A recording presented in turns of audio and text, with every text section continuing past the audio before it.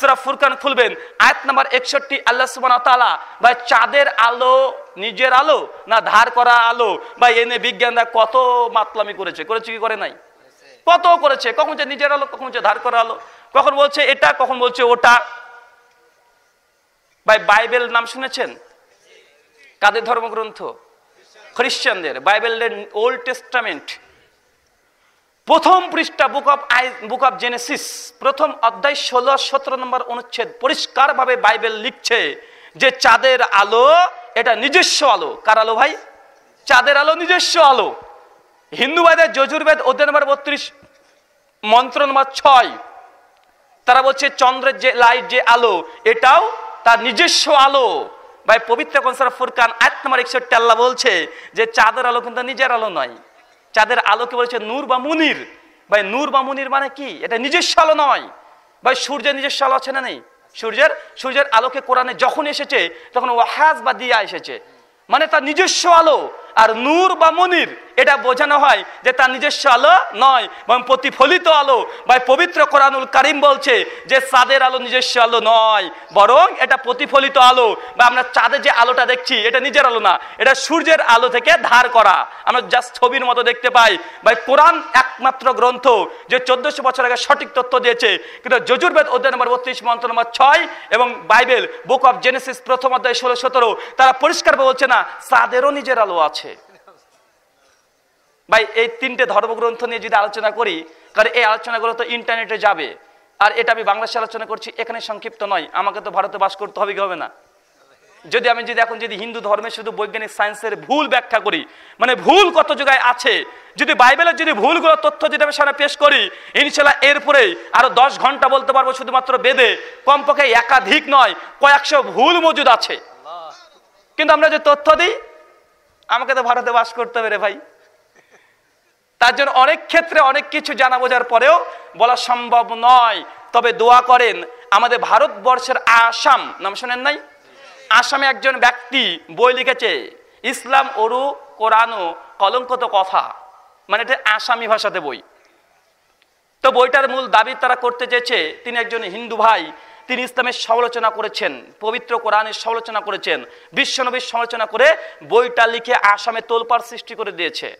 অনেক আলেম ওলামার সঙ্গে বিতর্ক ডিবেট করেছে, অসংখ্য ডিবেট চলছে, এখন পর্যন্ত আলোচনা চলছে। ইসলামের সমালোচনা করে একটা বই রচনা করেছে। আমি যখন বাংলাদেশে আসি 10 তারিখে, তার বইটা পাবলিশ হয়েছে 3 তারিখে পাবলিশ হয়েছে। আমাকে ওখান থেকে ফোন করেছে যে রুহুল আমিন ভাই, আমাদের আসামে এরকম অবস্থা, আপনাকে আসতে হবে। আমি তো তখন মাথায় আমার বাদ পড়ে গেল, জাল্লা কোন সময় হলি রে ভাই।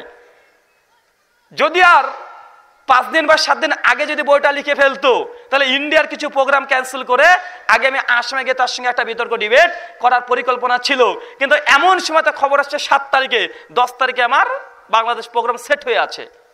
তো আল্লাহকে বললাম, আল্লাহ তুমি যা করো নিশ্চয়ের মধ্যে কল্যাণ কিছু আছে, তার জন্য হয়তো আমি এখানে আসলাম। তো ইনশাআল্লাহ দোয়া করেন, আগামী 23শে ডিসেম্বর, মানে এই বছরের 23শে ডিসেম্বর, কত ভাই?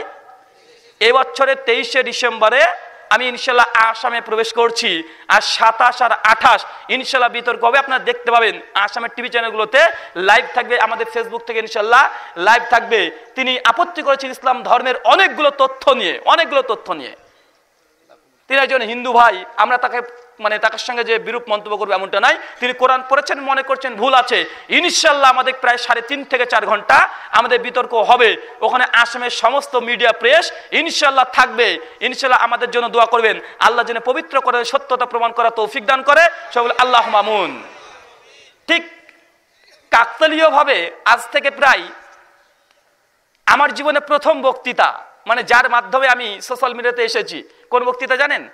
একটা হিন্দু ঠাকুরের সঙ্গে বিতর্ক। উনি একটা বই লিখেছিলেন, ইসলামের বেশ কিছু কটু মন্তব্য করে একটা বই লিখেছিলেন। আমাদেরই ভারতবর্ষের, আমি যেখানে বসবাস করি পশ্চিম বাংলা রাজ্য, জেলা হচ্ছে মুর্শিদাবাদ। ওখান থেকে আমার বাড়ি থেকে 25 কিলোমিটার দূরে শ্রী শ্রী নির্মল চ্যাটার্জি, তিনি একটা বই লিখেছিলেন ইসলাম প্রসঙ্গে। তো আমি তখন তাকে দাওয়াত দিয়েছিলাম যে পণ্ডিতজি, আপনি যদি এই বিষয়ে আমার সঙ্গে আলোচনা করতে চান তো আমি আলোচনা করতে রাজি আছি। তখন তো আরো ছোট ছিলাম, এখন ভাই আমার বয়স চলছে 26।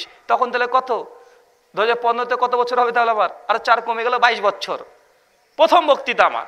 তো তিনি যখন আলোচনা করলেন, আমরা ঠিক করেছিলাম 2015-র 13ই ডিসেম্বর। আলহামদুলিল্লাহ এবার প্রোগ্রাম হবে 23শে ডিসেম্বর, 10 দিন পরে।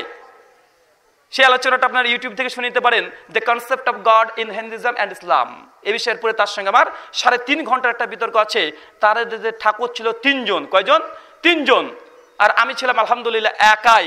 অবশেষে আলোচনার মধ্যে দেখবেন একজন চলে গিয়েছিল, আর একজন বলছেন না রুহুল আমিন ভাই যা বলেছেন আপনি ঠিক কথা বলেছেন, এই কথাগুলো মানে ধর্মগ্রন্থে লেখা আছে। ইনশাআল্লাহ আল্লাহ যেন আবার আমাদেরকে কামিয়াবি করে, এই দোয়া আপনাদের কাছে চাই, যেন পবিত্র কোরআনের সত্যতা আমরা প্রমাণ পেশ করতে পারি তাদের কাছে। এবং আমারও নিয়াত আছে, উনি যেই সব ভুল আমাদের কোরআনে ধরার চেষ্টা করেছে তার চাইতে ডবল ভুল তথ্য ইনশাআল্লাহ সেই দিন পেশ করব। কেন করতে পারবো কি পারবো না? খোলা ময়দানে কিন্তু কোনো ধর্মের সমালোচনা করা যায় না। ডক্টর জাকির নায়েককে দেখেছেন, অসংখ্য বক্তৃতা দিয়েছে, কিন্তু বেদের কখনো ভুল বলতে শুনেছেন? বলেনি। কেন না? বললে চাকরি থাকবে না। বাস একটা ডায়লগ আছে না ভাই, মানে যদি বলে তাহলে একটা সমস্যা হয়ে যাবে। কিন্তু যখন কেউ বিতর্ক করছে ভাই, সে ভুল যদি বলে দেয় তাদের ধর্মগ্রন্থের, এখানে কোনো আপত্তি আছে? নাই। তো ইনশাআল্লাহ সেই দিন আলোচনার মধ্যে শুনতে পাবেন যে আমাদের মানে বিশেষ করে হিন্দু ধর্মগ্রন্থে সায়েন্টিফিক এরর মানে ভুল তথ্যে পরিপূর্ণ এমন অসংখ্য তথ্য আছে। ইনশাআল্লাহ আমরা সেই দিন দেব। তো যাই হোক ভাই, আমরা যে কথা আলোচনা করছিলাম কোরআন আর মডার্ন সায়েন্স, আমরা 3টে তথ্য দিয়েছি ভাই। আর আলোচনা করার দরকার আছে?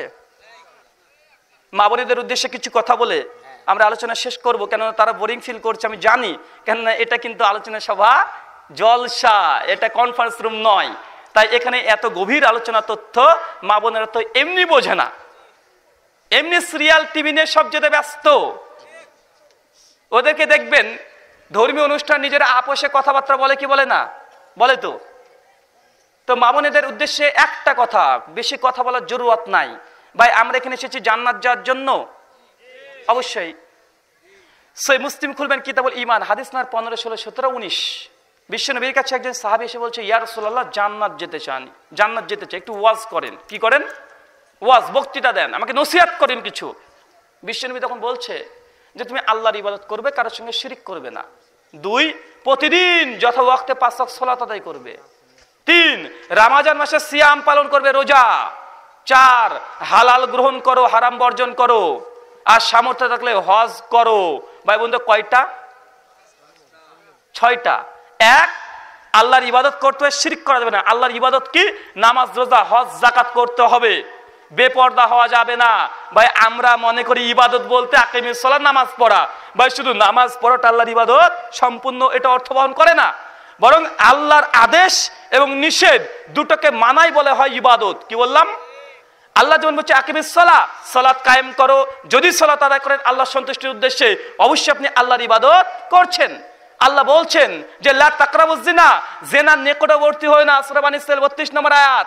তো ভাই কোন মহিলা যদি, কোন পুরুষ যদি জিনার নিকটবর্তী না হয়, আল্লাহকে ভয় করে, ভাই বলেন তো এটা আল্লাহর ইবাদত হবে কি হবে না? আল্লাহ বলছে তোমরা ঘুষ দিও না, সূরা বাকারা 188 নম্বর আয়াত। ভাই এখন কোন ব্যক্তি, সে একজন অফিসার, তাকে চেয়ে বলছে যে স্যার আমার এই কাজটা করে নেন, হুজুর এই 10,000 টাকা রেখে দেন।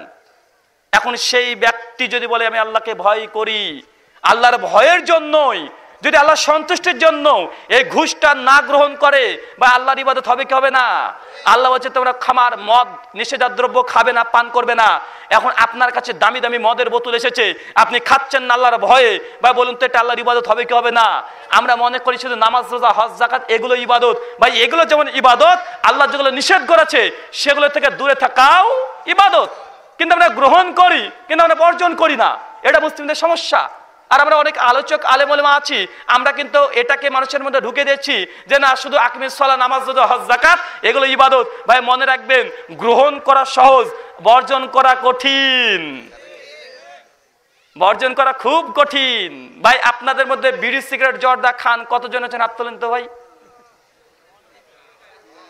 হাত তোলেন ভাই। দেখেন কয়েকজন হাত তুলেছে, আর একজনকে জোর করে তোলাচ্ছে যে তুই তোল, মানে ও তোলাবে জোর করে। তো ভাই বলুন তো, অনেক মুসল্লি আছে বড় বড় দাড়ি, ভাই বিড়ি সিগারেট খায় কি খায় না? আরে মুসল্লির কথা বাদ দেন, হুজুরেই খায়। ভাই খায় কি খায় না? আরে হুজুরকে দেখবেন একটা মদখোর, মাতাল, রিক্সা চালক, সবচেয়ে বদ আপনাদের পাড়ার একটা মানুষকে নিয়ে আসবেন যে প্রতিদিন মদ পান করে, ওই মদখোর ব্যক্তিকে বলবেন যে ভাই তোকে 1000 টাকা দিচ্ছি, মসজিদের ঠিক ধাপিতে বসে তোকে মদ খেতে হবে। বাবুন তো মদখোর মাতাল মসজিদের ধাপিতে এসে মদ খাবে? কোশ্চিন কালেও খাবে না। ও মৃত্যুবরণ করবে তো মসজিদে গিয়ে মদ পান করতে পারবে না। কিন্তু এক শ্রেণীর হুজুর আছে বাবু তো মসজিদের মধ্যে বসেই তারা খামার মাদকতা নেশা করে কি করে না? ওই যে হুজুর বাড়ছে কি খৈনি বাড়ছে, বা আপনার এখানে হুজুরা খৈনি খায়? আমাদের ভারতের খৈনির নেশাটা হুজুরদের মধ্যে সবচেয়ে বেশি। হায়দ্রাবাদ, তেলেঙ্গানা, দিল্লি, মুম্বাই সবচেয়ে দেখছি মসজিদের ভেতরে বসে খৈনি বাচ্চার কথা বলছে এভাবে। বাবু তো খৈনি কোন হাত দিয়ে বাটে বলেন? বাম হাত। ভাই বাম হাত দিয়ে আপনারা কি করেন বলেন? বায়লা বা মানে এই বাম হাত দিয়ে আমরা ময়লা পরিষ্কার করি। আর যারা খৈনি খায় তাদের হাত দেখবেন বা হাতটা চকচকে, আছে না নাই? কেন বলেন তো? মানে ডোলে ডোলে যত নোংরা আছে সবগুলো ডোলে ডোলে ডোলে খনির সঙ্গে নিয়ে টুক করে মুখে ঢুকিয়ে দিচ্ছে। ভাই কত বড় নোংরা লিস্টি একটা মানুষ দেখেছেন? আর হুজুররা কিন্তু এই নেশা বেশি করে। হুজুরদের মধ্যে আরেকটা নেশা আছে জর্দা, আছে না নাই? হুজুর একটা মসজিদে বসে জর্দা পান খায় কি খায় না? খায়। মানে একটা মদখোর মাতালের চাইতে এই হুজুর বেশি লজ্জাহীন।